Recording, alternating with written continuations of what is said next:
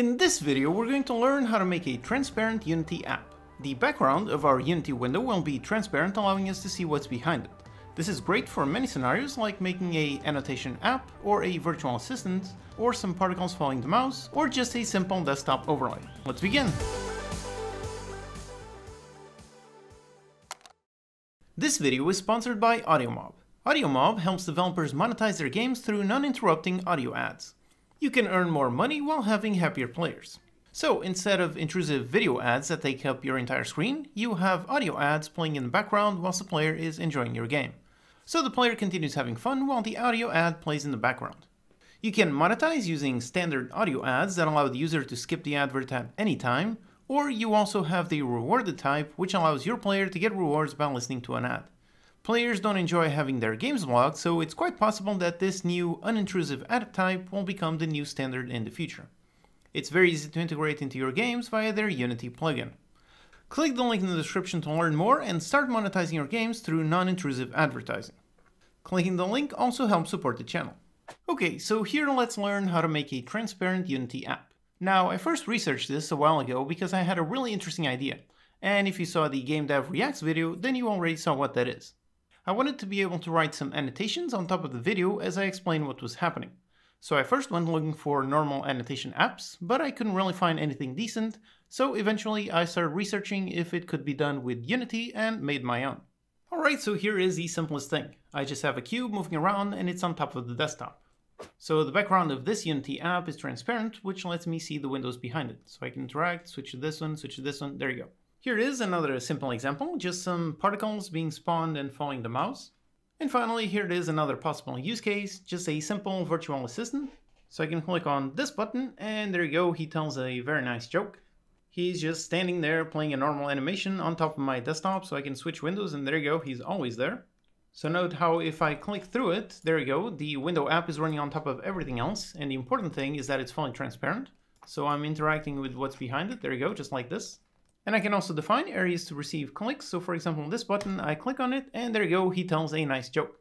So the important thing is that we're running Unity on top of the desktop. So whatever you can do with Unity, you can do it exactly like this.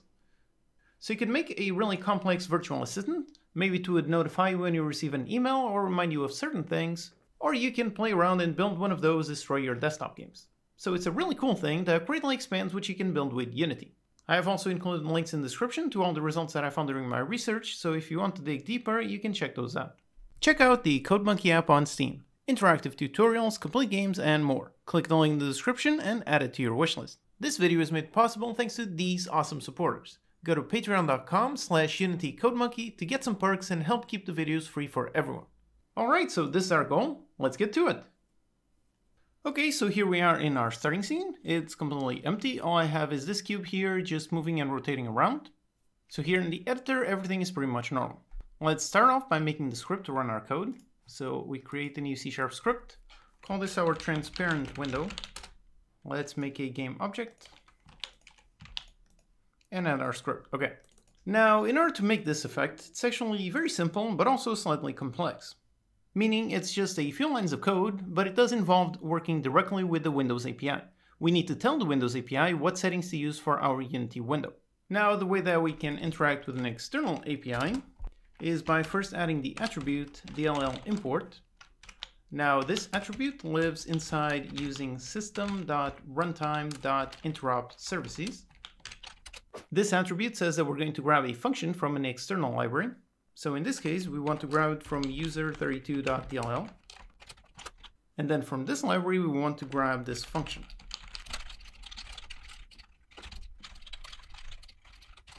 And this function requires an int pointer, which lives inside using system.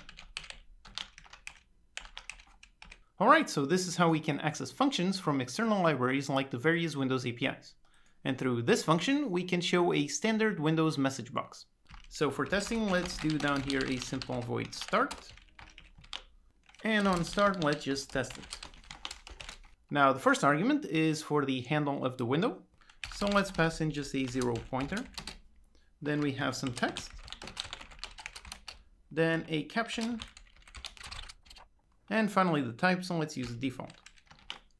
Alright, so let's test. And yep, right away we see a standard Windows message box showing up. It has our text, our caption, and a simple OK button. Alright, awesome. So this is how we interact with the Windows API. First we import from a specific DLL, grab a specific function, and then we simply use it. Now I'm not an expert on the Windows API, but by using the various libraries you can build just about anything. There is this great website called pinvoke.net. This one shows all the functions in all of the various Windows APIs. So it's a massive wiki. It also shows C# examples for a lot of the functions. So this is extremely useful for learning how to use the Windows API and what each parameter requires. Okay, so let's go back to our goal to making the background transparent. Now, in order to do that, there are several possible methods. Again, you can check the links in the description, which are the results of my research, and several people found multiple methods. Here I will showcase the method that achieved the result that I wanted. So first we're going to need a function. Here it is, it's a function from the DWM API. This one allows us to set the window margins. So down here on start we can use this function. Now the first parameter is the handle for the window, so that means we also need a function to get the handle for this window. So here it is, from user32 we get the getActiveWindow. So down here we get the handle for this window and we use it in this function. And now we need our margins, and here according to the documentation, if we give it a negative number, then we get a sheet of glass effect, making our background transparent.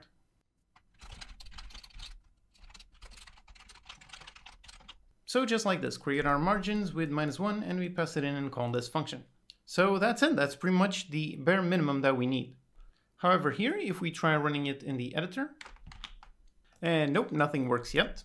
So in order for this effect to work, we need to make a proper build instead of running it in the editor. So for that, let's go into File, open up the build settings. Now first we add our open scenes onto our build. Then in here, everything is correct. Let's just open the player settings. And now here we have an important option that we need to change. Down here on the resolution tab, we have this option here to use the flip model swap chain. So it's this one that we need to disable in order for this effect to actually work. So we do that, and then over here on our full screen mode, we also need to make sure that we are in full screen window, and we're also using the built-in render pipeline. And lastly, we just need to go to our camera. Here it is, my main camera, and just set the background color to black with 0 alpha. Alright, so that's it. All of these settings are very important. So we need this checkbox to be unticked, it needs to be in full screen, and the camera needs to be black with no alpha. Now with all of that, we can try clicking on build and run.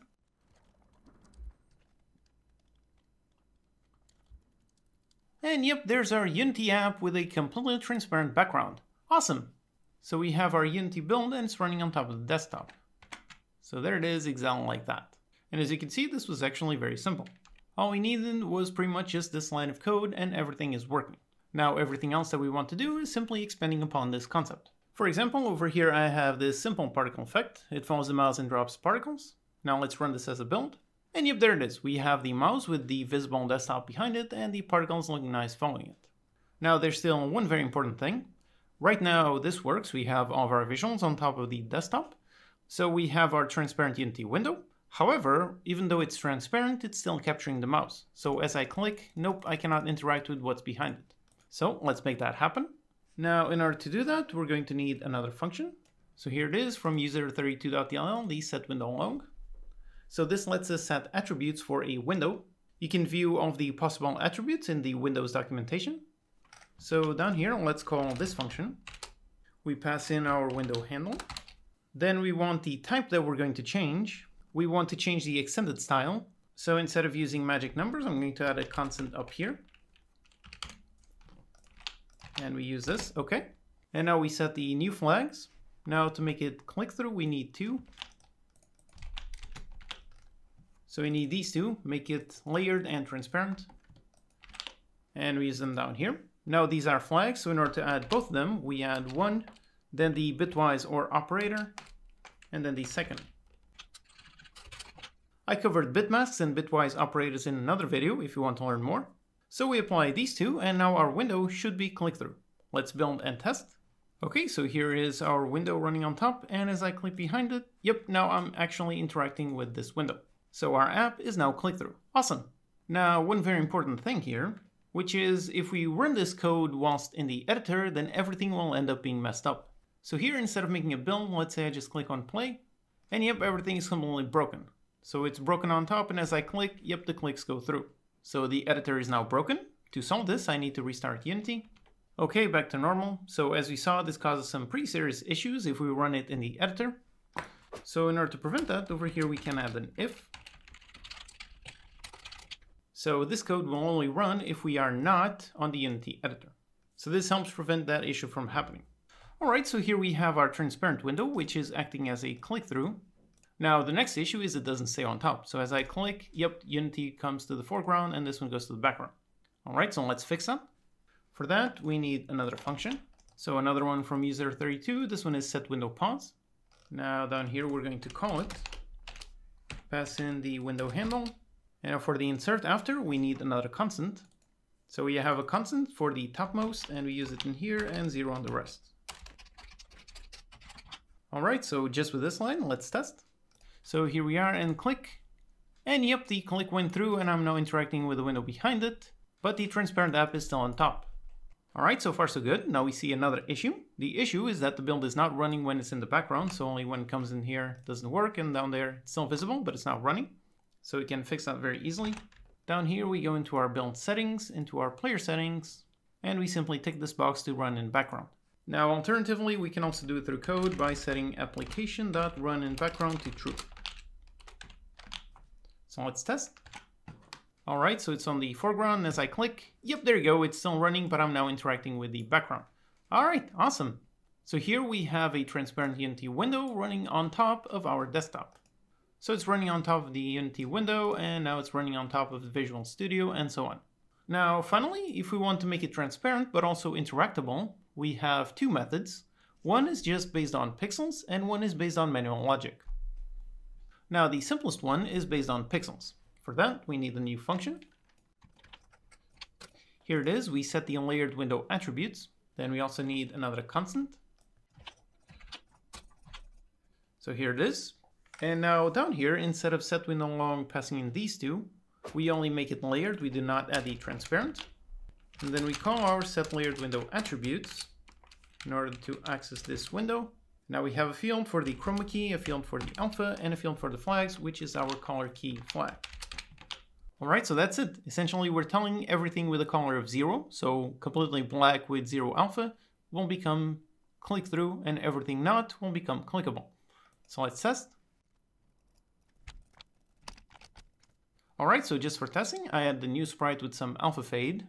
We'll see why in a bit, so let's build. Okay, so here's our transparent window running on top. Now, if I click on the transparent part, yep, there you go, now the window behind it is in focus. However, now if I click on the solid part, yep, there you go, now this one is the one that's actually active, so the clicks are not going through behind it. Now let me just add some button behavior. Alright, so here I made a simple button. It's using the button sprite script from the utilities, which as always you can grab for free from unitycodemonkey.com. All I did was just add some behavior to change the color on the mouse over. So as the mouse passes, it will change color. Let's test. Alright, so here's the button down here, and as you can see as I pass the mouse over, yep, it's interacting with the button. Now I click on transparent, and I'm clicking on the window behind it. But now if I click on the button, yep, now this one is active. Alright, so like this, you can see how it works very easily between the transparent click-through and the solid does not click-through. However, here this sprite has a fading alpha, and now you see the issue with this approach. Now, in order to capture clicks, it makes each pixel either fully transparent or fully opaque, so it does not deal well with alpha fades. Now, the other approach is simply extending upon what we learned previously. So we know how to make the window click-through and not. All we need to do is apply some logic to it. So let's go back into the other method. So for that, we comment out this function call, and in here we add our transparent flag. And yep, there it is, everything is click-through, and right now you can also see the difference between the two methods. So this one, the alpha is actually correct, so it's slowly fading away. So with this method, I'm just going to add some simple code. So here it is, just add an update and a simple function to set the click-through. Now we just need to make our window handle an actual field.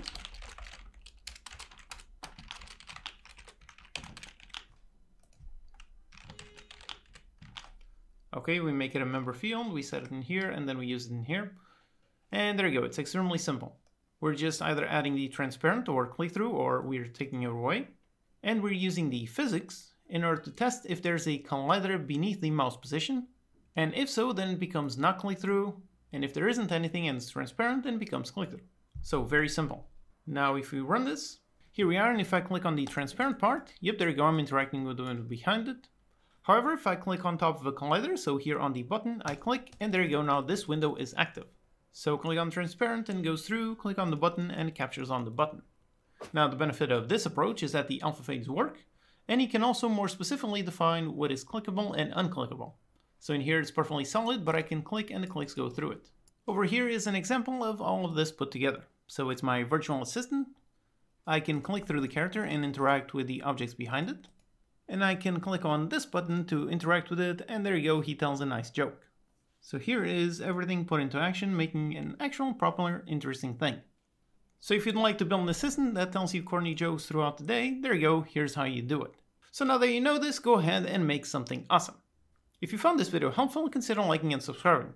Also, don't forget to check out AudioMob to monetize your games and earn more money while keeping happier players. Clicking the link also helps support the channel. Check out the CodeMonkey app on Steam. Interactive tutorials, complete games, and more. Click the link in the description and add it to your wishlist. This video is made possible thanks to these awesome supporters. Go to patreon.com/unitycodemonkey to get some perks and help keep the videos free for everyone. As always, you can download the project files and utilities from unitycodemonkey.com. Subscribe to the channel for more Unity tutorials, post any questions you have in the comments, and I'll see you next time.